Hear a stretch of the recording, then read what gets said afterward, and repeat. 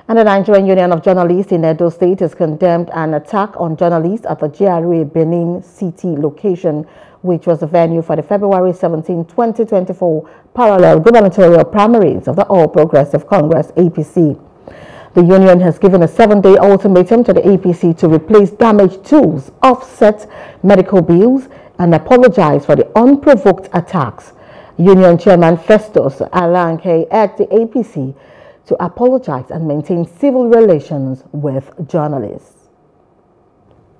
The NUJ Edo State Council is fully ready to declare media war against the All Progressive Congress if the following are not met.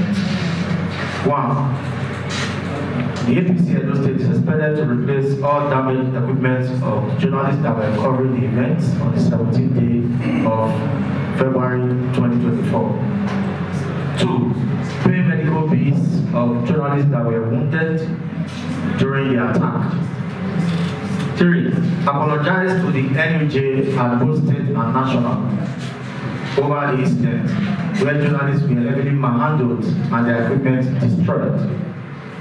Where journalists were also prevented from carrying out their legitimate duties.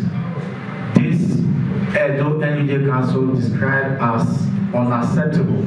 I will condemn this act heavily. The Commissioner of Police Edo State should fish out all those who were responsible for the attack and ensure that they are prosecuted. And hereby direct all journalists to continue to cover every activity that has to do with the election, either positively or negatively. I saw one of the losing aspirants ranting, standing on his vehicle, ordering his dogs, his boys, go inside, don't spend anybody. Don't spend anybody, go inside, manhandle whosoever. How could they? My election?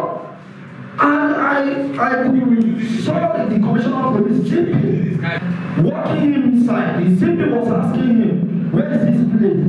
The person was telling him, this is the Lord's way, this is where they are going to the electoral collation center and all that. So we were outside. We saw so many trailer load of police. So we felt, okay, this place we are safe as journalists. The next thing, some persons came in, they were shouting. The policeman was trying to ask them questions, but I'm sure they overpowered the policemen there. So they now came in. While they were there, before 3 minutes, Commissioner of Police came in, and some boys that we don't even know.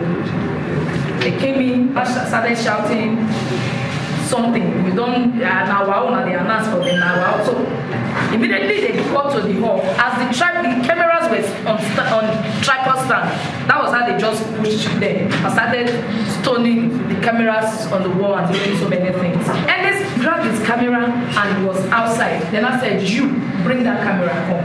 He now started shouting, bros, now my own. Bros, now my own. Before he could say Jack Robinson, he started hitting him. So we now run. Hello, hope you enjoyed the news. Please do subscribe to our YouTube channel and don't forget to hit the notification button so you get notified about fresh news updates.